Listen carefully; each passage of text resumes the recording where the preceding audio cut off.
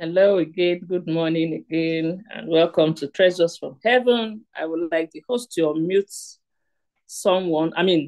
anybody with a show of hands to give us the opening prayer for Treasures from Heaven. Please, host, allow anybody that shows his or her hands up to give us the opening prayer for Treasures from Heaven. Thank you.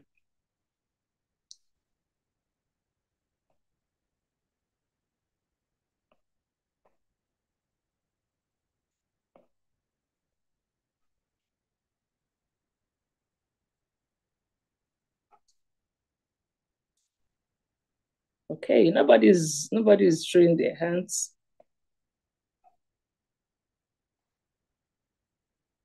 Okay, Pastor Balade, please. Host, please unmute Pastor Balade to give us the opening prayer. Father, we thank you, Shepherd. It's your holy name. Thank you, Lord, for the opportunity to gather at your feet this morning. Holy Spirit, you are the best teacher. Even as we have gathered this morning, we come with expectation to learn at your feet. We ask, Lord, that even as we go into the review season, for that you have helped us to be able to attend Treasures from Heaven, that Holy Spirit, you will teach us yourself. You will speak through, O Lord, the facilitator. You will give our common insights.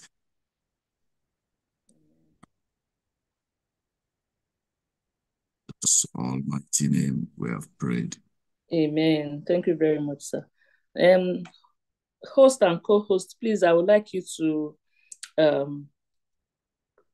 Sister Pastor Pei would also like to chip in a few things. So when she shows by raising up her hand, please help unmute her so that it can be a seamless service. Praise the Lord. So yeah, welcome once again to Treasures from Heaven, Sunday school, in-person, online Sunday school for the Desire of Nations.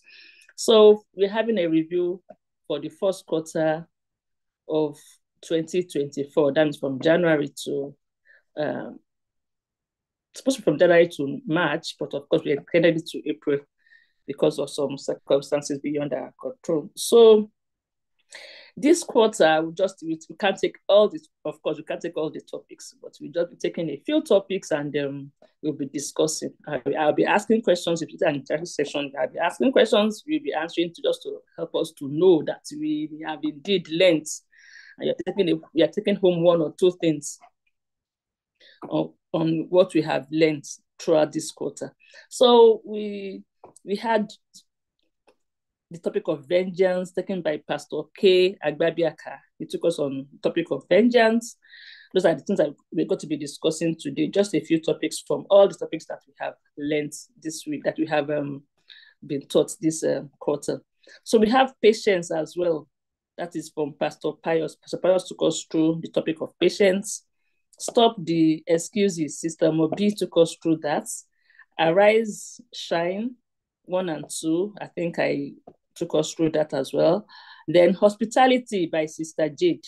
Then infant Christians, Sister Ife Bamidele, and facing life with courage, 1 and 2. Those were the two last ones where you did, and it was taken by Brother Toby Amau. So we'll start in earnest. Our time is fast spent. We go on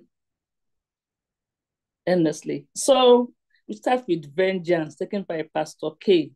So this time around, please indicate with a show of hands, because we're going to be asking lots of questions. We're going to be interactive as we usually do when we are in person in church, because this is a review. It's not just the host or the facilitator. Sorry, it's not just the facilitator just rattling away. It's going to be very, very interactive as we usually do. So the topic of vengeance, if you remember. So what is vengeance? What did we say vengeance was? Please, host, when anybody raises up their hand, please try and unmute them so that they can contribute. Thank you. What did you say vengeance was?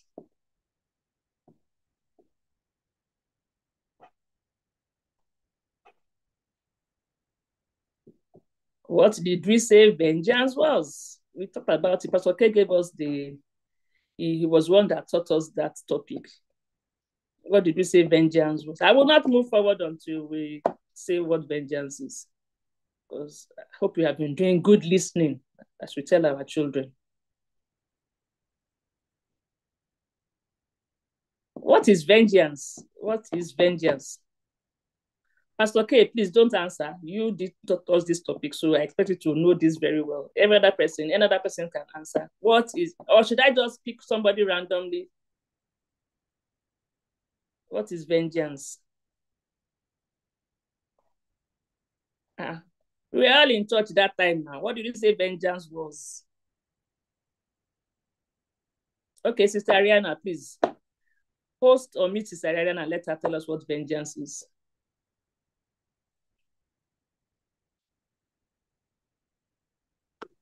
I believe vengeance is taking matters into your own hand when trying to receive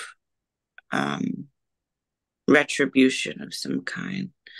And I remember us talking about, it was something that, in addition to what we learned from Treasures from Heaven, I think Pastor Tenny was teaching us in Word Cafe about how we don't quite know the exactitude or the amount of vengeance that should be taken. So that's why we should commit it to the Lord, because the Bible says that vengeance is his.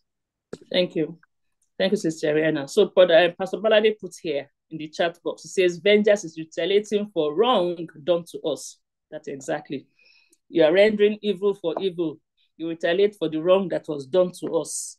That is what vengeance is. And we outlined the causes of vengeance as the failure to forgive.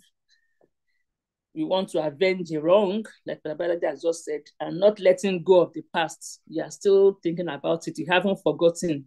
You haven't, it's still in your mind to retaliate when you are given the chance. So those are the causes of vengeance. Of course, that is not all. You can still have more causes of vengeance, but of course, we just outlined those three as causes of vengeance. And said that God does not want us to avenge ourselves, that we should leave it for God. Yes, in Romans chapter 12, I think the later part, that vengeance is of the Lord, that we should leave it for him. And God is a better judge. That God is a better judge for us. You cannot even retaliate as best as God would have done if you try to do it ourselves.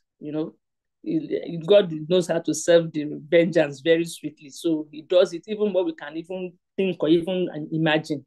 So we should actually leave vengeance for God.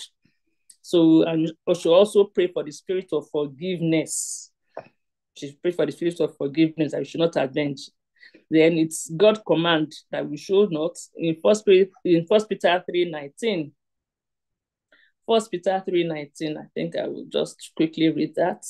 What does this say about vengeance? 1 Peter 3:19.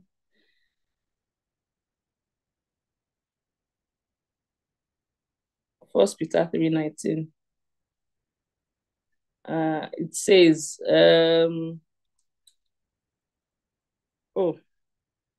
yes. This is 2 Peter. Sorry, I was supposed to read 1 Peter 3:19. And it says,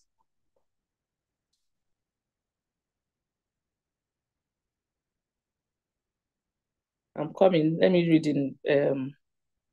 It's God's command. Yes. I'm so sorry. My Bible. Can somebody please read it? My Bible is acting up. It's not coming up. Maybe it's the internet. I don't know. 1 Peter 3:19 says, so he went and preached this to the spirits in prison. No. Sorry, 3:9. Sorry, okay. 3:9. Sorry, 1 Peter 3:9. 1 Peter 3:9. Don't repay evil for evil. Don't retaliate with insults when people insult you. Instead, pay them back with a blessing. This is what God has called you to do, and he will grant you his blessing. Praise God. Thank you very much, Sister Mobi. So you can see that it's God's command that we should not repay evil for evil. We should not retaliate. We should not take vengeance into our hands. And remember that Pastor K really, really talked on this, that we should let go and let God. I think those were his words, that we should let go and let God do it for us, if I remember very well. So God, like I said, God's vengeance is much more than yours. It makes you a better person. If you do not revenge, it makes you a better person. You know, people of the world might think, look at you, are you so stupid? You're not even retaliating, you're not trying to get the person back. But as God has commanded us, we should not do it and make us a better person. And by then, we can even change others. By then, we can change others. When people look at you, they will go, this person, even in the face of this, he didn't retaliate, he was a better person for this. People might even want to okay, I want to know what is in you that's not making you to retaliate. And by then, we are drawing more people to God. We tell them it's God that is doing it. And then by then, somebody might say, okay, I want to know this, your God. We have won the soul for God. So we should not revenge, we should not take vengeance into our hands. So I want the take home from this lesson. I want somebody to tell us what he or she took home from this lesson of vengeance that Brother K took us through. Pastor K took us through in, I think it was in January or February. Vengeance. I'll take home from this. What did you take home from the lesson of vengeance? Yes, please show your hands. Let us hear. What did you take home from the lesson of vengeance? Yes, Sister Ariana. I would say, like we read in the scripture, the take home should be bless those who curse you, ask and pray and ask the Lord to help you to forgive, and also give all things to the Lord, for he knows exactly how much vengeance to exact. Don't take matters on him. Thank you. Also, Pastor Bunmi and Pastor Shola. I don't know who wants to talk out of the two, so your hands is raised up. Yes, please. Host, unmute the pastors, please. Yes, good morning. I think Pastor Kayode had said vengeance is that person's going low. For you is you going lower. You know, I think that was what Pastor K had said. And Jesus said, when they slap you on the right, you turn left. You don't. I know it's hard, right? But yeah, we are Christians. These things are what we do by faith. I mean, on a more serious note, I'm not saying you should subject yourself to that, but use wisdom. Use wisdom. You don't pay an eye for an eye, Moses has said, but that's not what Jesus turned that around and said, these things you did because of the hardness of your own heart. So now we know better. We know better than wisdom is profitable. So if some people are just when some people, they take advantage of people when they see that you are not really you are not vengeful and you are just taking it, sucking it in. It brings bitterness for that person, for you, because you don't want to do nothing. At the same time, this person they taking you advantage, they're taking advantage of you, so to speak. So wisdom is profitable. Don't subject yourself to that.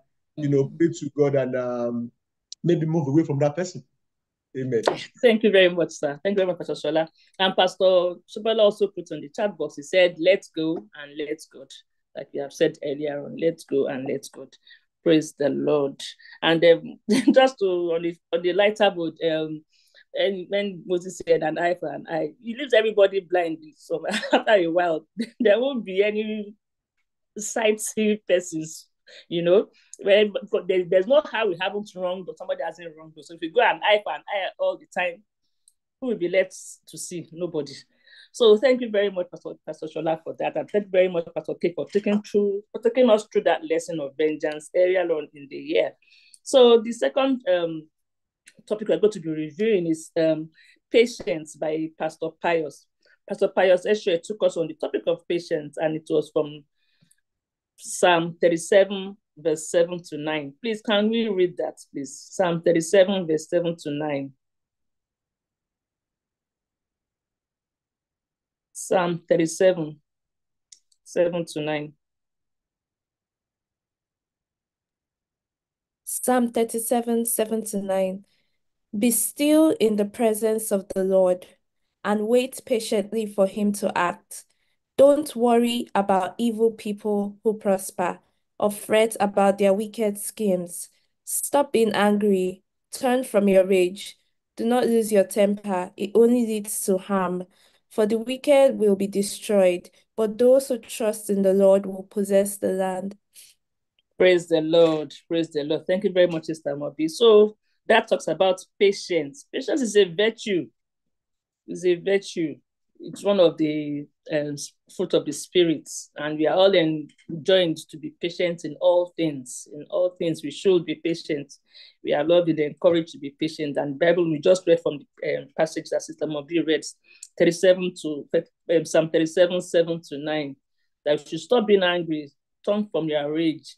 We should not lose our temper. It leads to harm. You know, when somebody impatience leads to so many things. You can see even impatient drivers, when you see them, when they pass by you very quickly and try to cut corners and all that. At times, I'm surprised I've seen a very impatient driver that just drove past us and was really very impatient and very fast and all that. And when you get further up, that's probably he's had an accident or something has happened to him. I'm sure we have all seen things like that. So we should all learn to be patient. Like Pastor Pius told us the other time, we talked about patience. That is a virtue. Then how do we exercise patience? We have said it. You should rest in the Lord. Wait patiently for God to act. Rest in Him. You know, waiting patiently on Him at every point in time. That is what we should do. Then what does patience produce? It produces perseverance and character. It produces perseverance and character. It makes you, when you have learned or you are in the process of God and God teaching you patience and all that, so many things will come to test your patience. But because you are learning from God, you are learning to wait patiently on Him. You are learning to be patient. You learn to curb yourself. You learn to bridle your tongue. You learn to curb your excesses. You know, so many things that you do when that patience can do for us. So patience produces perseverance and character. That's in James 1, 2-4. James chapter 1, verse 2-4. James 1, 2-4. It says, dear brothers and sisters, when troubles of any kind come your way, consider it an opportunity for great joy. For you know that when your faith is tested, your endurance has a chance to grow. So let it grow. When your endurance is fully developed, you'll be perfect and complete, needing nothing. So once we learn the art of patience, it produces perseverance and character. The Bible says that we'll be perfect, complete, and needing nothing.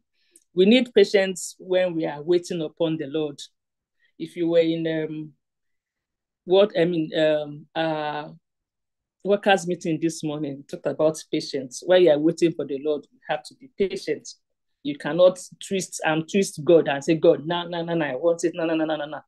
At God's perfect timing, He will do it for us. So we need patience when we are waiting for. And I think we talked about it about 2 or 3 Sundays ago, when we are waiting for, when we are, I think Sister Donnyc took us through that. We need patience when you are waiting upon the Lord. Then when you are waiting upon the Lord, do other things as well. There's so many things that you can be doing while waiting for the Lord. When you are still persisting in prayer, when you are still waiting for God to answer your prayer, there are other things that you can do. So at this juncture, we are going to be raising our hands to tell us, and people are going to be asking, we are going to be asking questions. Let's mention Bible characters that demonstrated lack of patience and what happened to them. So let's just all think of Bible character. Sister Ife Bamidele, you're going to tell us one Bible character that demonstrated lack of patience and what happened to him or her.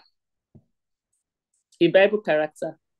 Yeah, I think King Saul is a good example, and he was impatient, and that led to him losing his kingdom. So I think sometimes we might, if you look at it on the face value, what he wanted to do was a good thing, but it was not his place to do it. And he was impatient to wait for the person authorized to do it, and he got into lifetime trouble.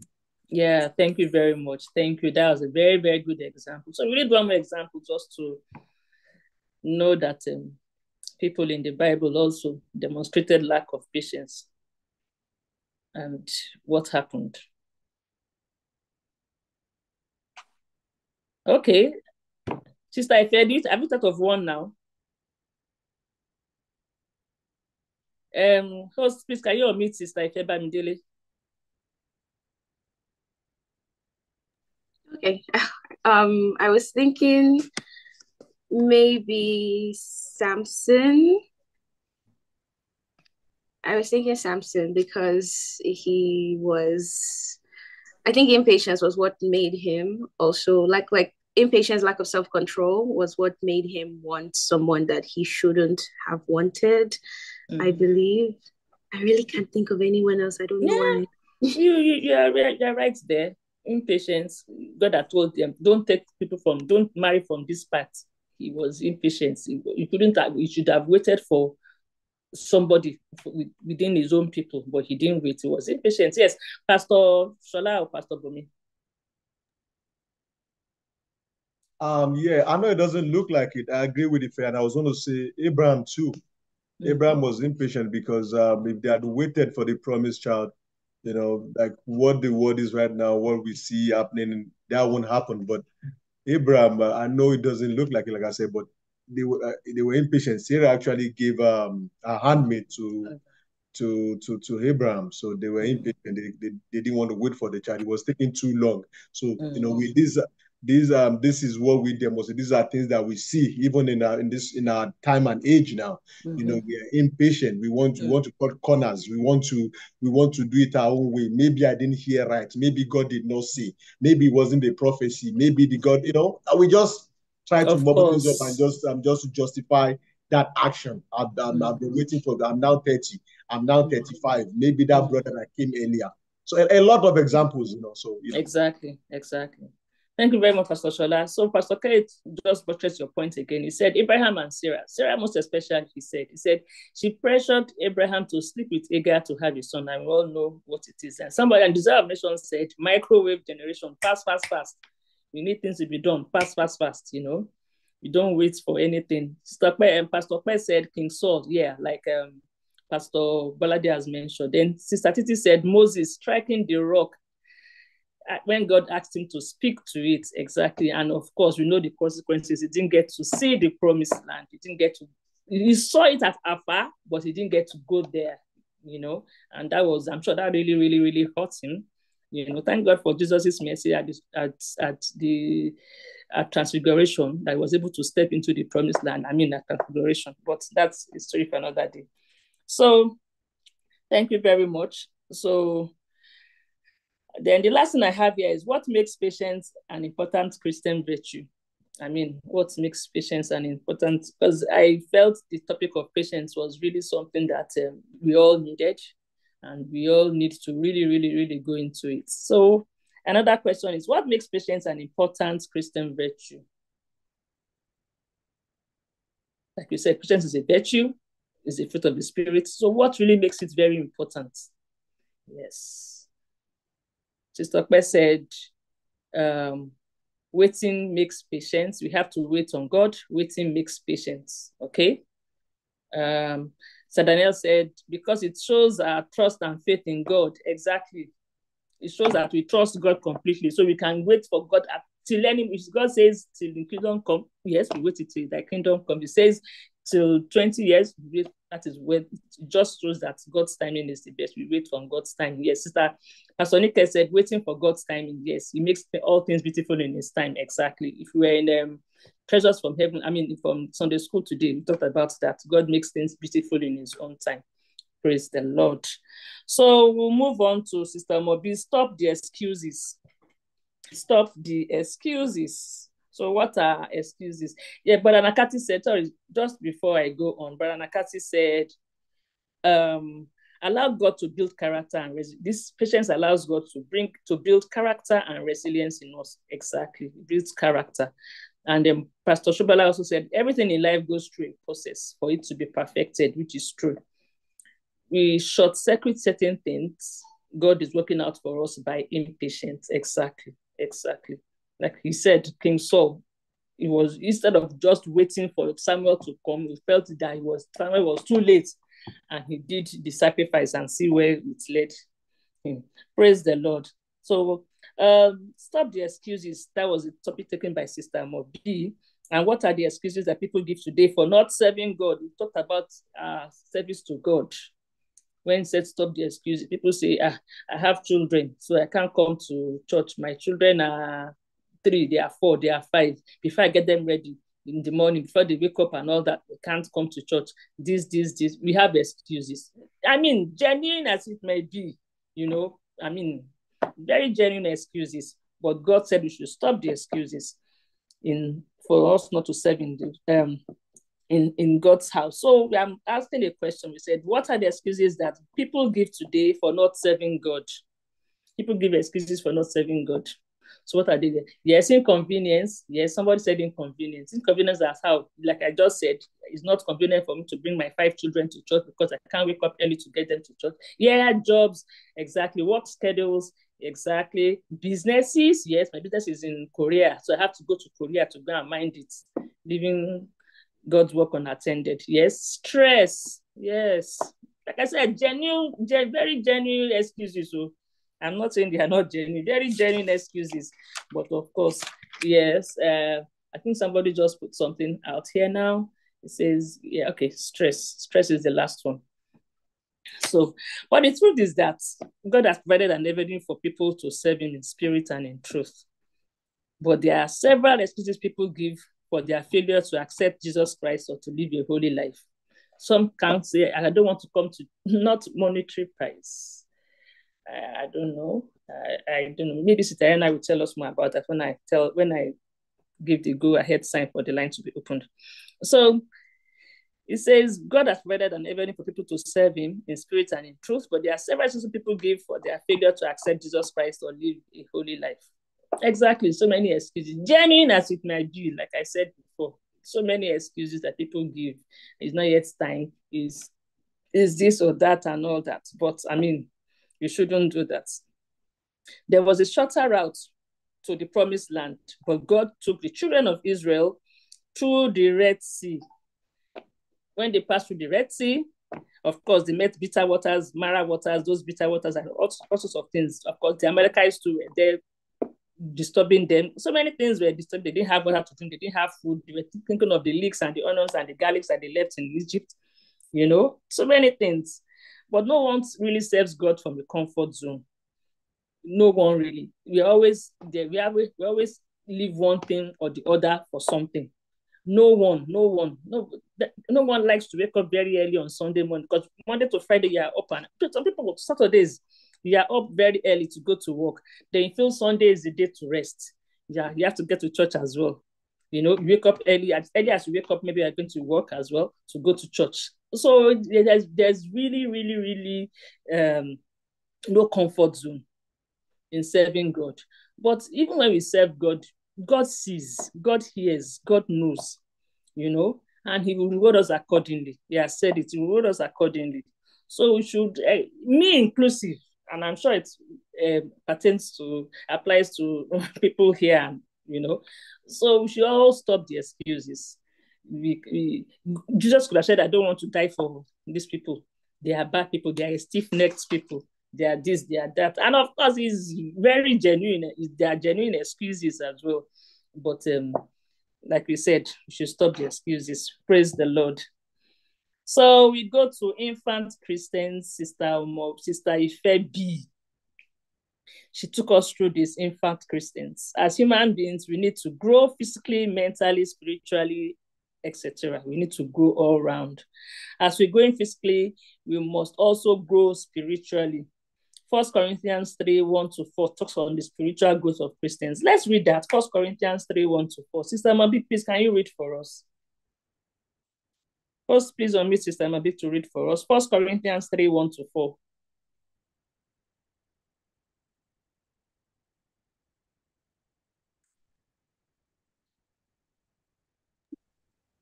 Yes, please. 1 Corinthians chapter 3, verse 1-4. Dear brothers and sisters, when I was with you, I couldn't talk to you as I would to spiritual people. I had to talk as though you belonged to this world, or as though you were infants in Christ. I had to feed you with milk, not with solid food, because you weren't ready for anything stronger, and you still aren't ready, for you are still controlled by your sinful nature. You are jealous of one another and quarrel with each other. Doesn't that prove you are controlled by your sinful nature? Aren't you living like people of the world? Verse 4. When one of you says, I am a follower of Paul, and another says, I follow Apollos, aren't you acting just like people of the world? Thank you very much.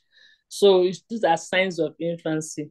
I like this person. I don't like this person. I want to follow this person. I don't want to follow this person.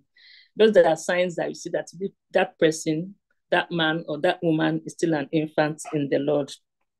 And we are encouraged to grow spiritually, just like newborn babies. They are fed with milk. You can't give newborn babies rice to eat or bagel or something to eat, But as the child grows older, it stops drinking milk, starts taking maybe soft solids, Then from soft solids, it goes to taking solids that are okay. Then of course, before it starts cracking bones and eating tough meat and all that.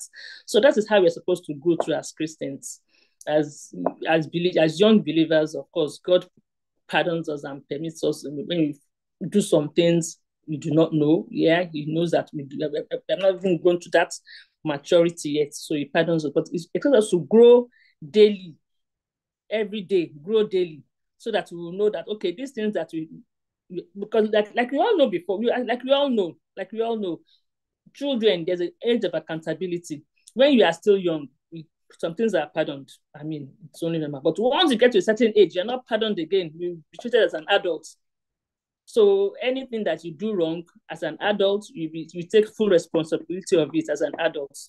Like we have children now, some children have juvenile prisons for children to correct them and all that. But I guess once they turn 18 or 19, I can't remember, they go into full prison terms. So you know that they expect them that at that such an age, they expect them to know better, to have outgrown all those childish things that they used to do. So also in the things of God. So the signs of infancy, they require attention at all times. They require to be pampered. They are upset easily, even on trivial issues. They are true believers, but babes in Christ. Yes, they believe God. They are true believers, but they are still babes. They still do things as children. They do not know Christ and the things of God as they should. They are specialists in keeping malice. They are hypocrites. They envy and speak evil. They are born again, but not their tongues. They are born again, but not their tongues. They will say, if you had known me when I was back then, you know where you were back then. You're not supposed to refer to it again, and all that. I would have killed you. I would have done this. I would have done. That means it's still in their heart. It's still a little bit in their heart, So they enjoy creating divisions. They're not prepared to endure hardships. They know more about what it means to pray and to do about the things of God, but they will not. They know it, but they will not, because they have not yet gained that maturity. They've not attained that maturity yet. So we are encouraged not to be infant Christians again as we give our life to Christ. Yes, then we continue to grow. And how do we grow? How do we become mature in the things of God?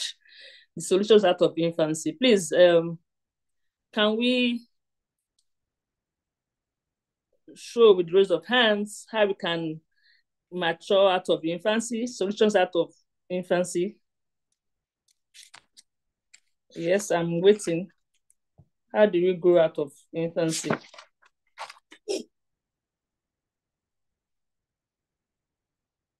Let me see. Is there anything in the chat box? Okay. Yeah, how do we go out of spiritual infancy? What do we do to become more matured Christians? Instead of being fed milk all the time, how do you do to cracking bones, to taking stuffed meat? Yes, Pastor Shola.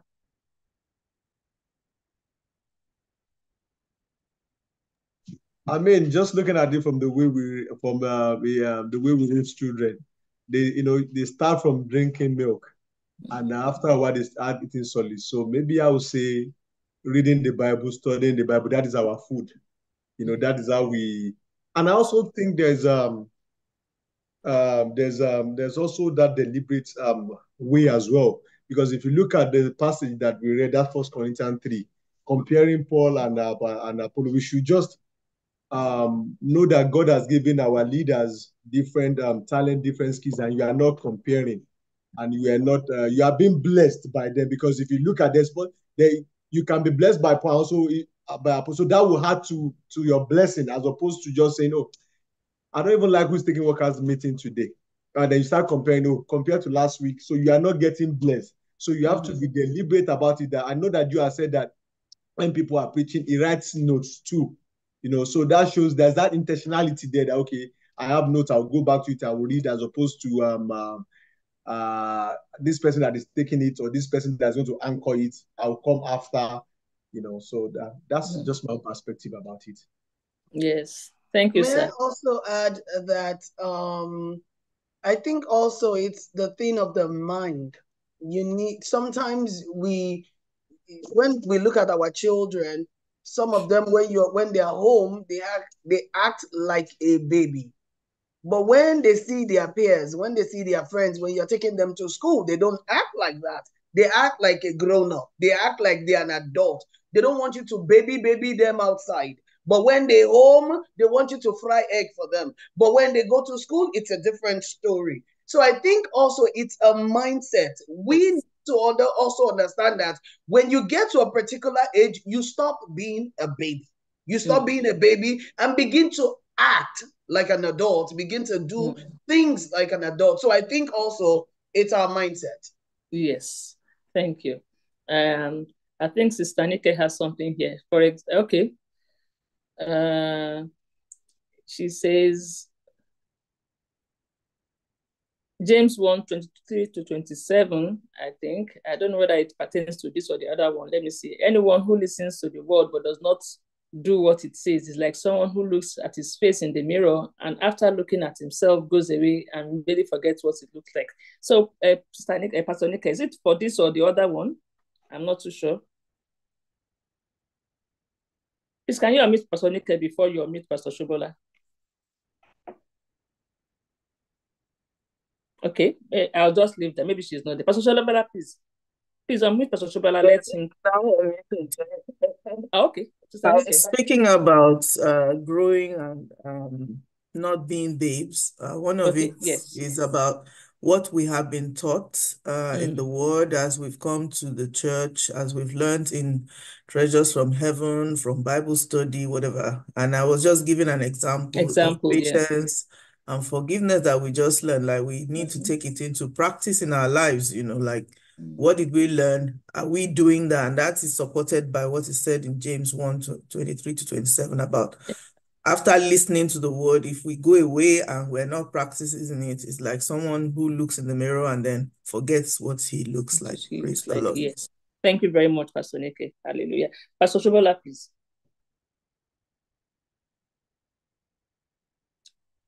Host, please, can you unmute Pastor Shobola?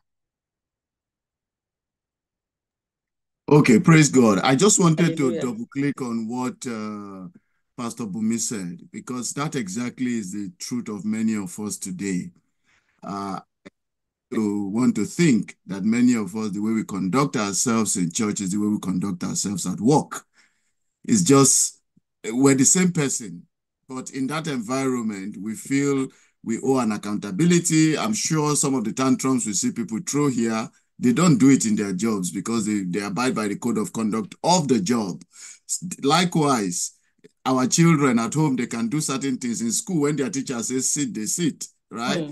So it's the permissiveness. The home environment is permissive, so you can do whatever you like. You don't feel you're under authority.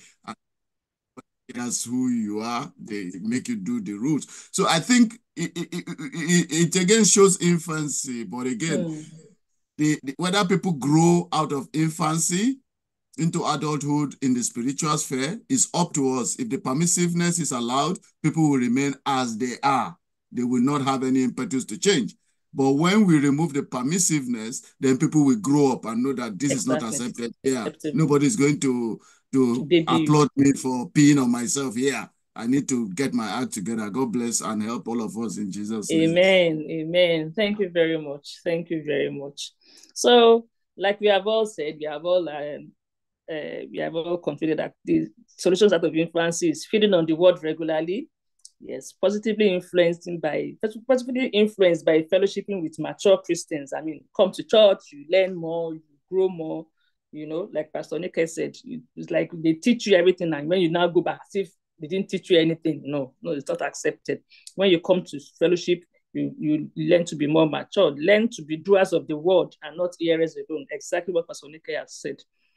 We must learn to be taught by other mature believers. Exactly. And Pastor Bunmi also said, and Pastor Shobola alluded to the fact that it's a mindset. It is a mindset. In some certain instances, you want to be treated as an adult, to behave like one, and in certain instances, you want to behave like a child, and you want to be treated as such.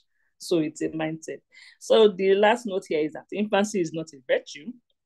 It must endeavor to grow. If a child does not grow, I'm sure the parents will be worried. You'll be in one hospital or the other. You'll be one prayer house or the other. You know, if a child does not meet the milestone it's supposed to meet at every point in time, a parent is, you'll be worried. So, like I said, infancy is not a virtue at all. It must endeavor to grow or to outgrow its. Praise the Lord. So, we just take one more from Sister Jade. She talked about hospitality. And what is hospitality? I don't think I was in class for this one. I think I was out of town, but I of course I watched online. So, but I want to know, what is hospitality, please? Being hospitable, okay, Ariana's hand was up. Oh, okay, Ariana, I'm so sorry. I did not see your hand. My camera is limited. So sorry, Ariana. Being hospitable, Daniel, really? Yes. What is being hospitable?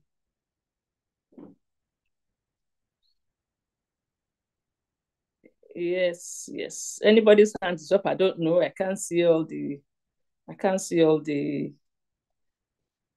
What is being hospitable? Please, let's talk. What is hospitality? Being hospitable, Sister Danielle said, yes. How are you hospitable? Being friendly and welcoming and accommodating. Exactly. Thank you very much, Sister Titi. Being benevolent, desire of nations. Thank you. Being friendly, being welcoming. Yes, especially to strangers. Exactly. Because if you frown your face and you are not hospitable, nobody will come to you again. Nobody will even come to you at all. They say, this person that is frowning face, that is doing that attitude, I don't like it. I don't think I want to be close to this person. I don't think I want to know this person. You know, so being hospitable makes people to be endeared to us.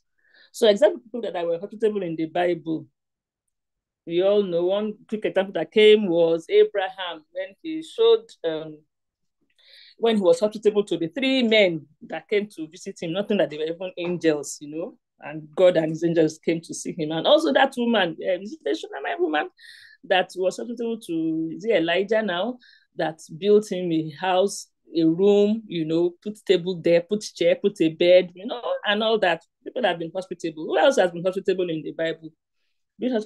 Pastor Sobala said, being hospitable gives us entry points to preach the gospel to sinners. Exactly. Once you are hospitable, once you are nice, people will want to be in debt to you. They be in debt to you, and also they would, you know, they want to listen to whatever you have to say. And even your life, like you said, our lives are living epistles. People read us, people look at us. You see you're a Christian and you behave like this, and you do this and you do that. Of course, people will not be in debt towards Christ. They tell you that is your Christ, that is how your church is, that's how your religion is. Then I don't want to be, you know.